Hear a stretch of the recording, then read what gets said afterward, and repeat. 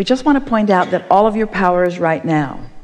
And that when you get too far down the road about something, you see, where your power, hear this, where your power comes from, what your power is, the evidence of your power happening in the moment, is the resonance that you feel with your source. When you hook up with your inner being, and in that alignment you focus, that is power.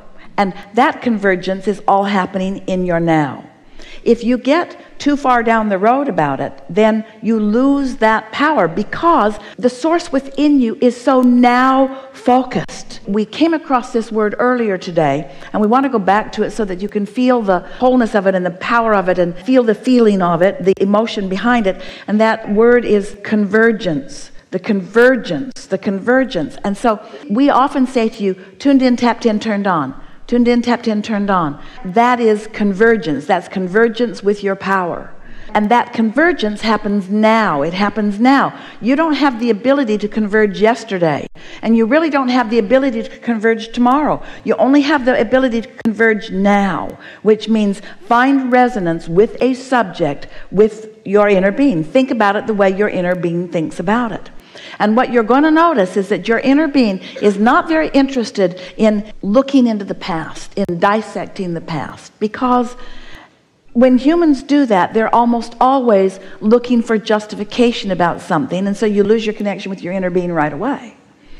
Your inner being doesn't look forward. Now hear this. Oh. We are so eager to say this to you. We can hardly wait to say it. It's going to take a slight preface so that you'll understand it fully. But when we say to you, what you've been doing is you've been sifting through the contrast of life and throwing your rockets of desire into your vortex, and your vortex becomes a now reality in which your inner being stands.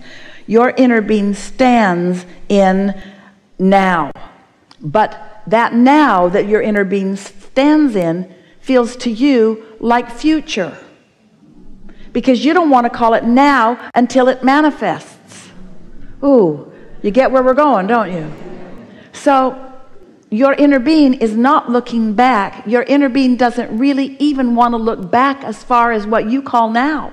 Your inner being is standing in the now of the vibrational reality and calling you to it.